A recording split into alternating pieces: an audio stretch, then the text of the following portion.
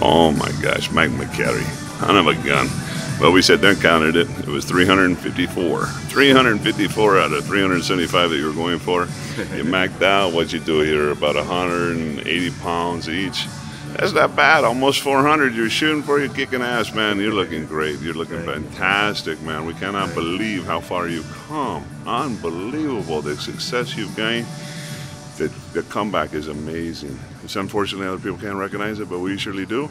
And we just wanted to stop by one more time to say, hey, how you doing? God bless you. We love you, and it's just wonderful to see you out here doing it, man. Thank you.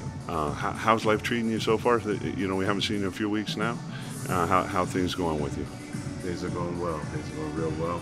As you see, I'm trying to just keep my health, just stay healthy and stay strong, and just go forth and what I have to do in this life.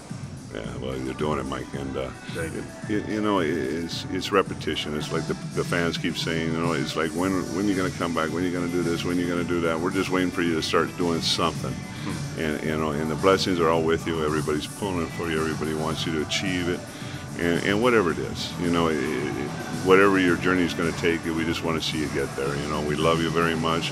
We know it's packed in here right now. Everybody's going crazy waiting for you to get done with this so they can sit there and give you hugs and stuff like that. So we're going to let you go.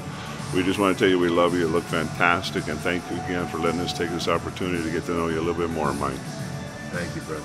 All right, God bless you. Good to see you.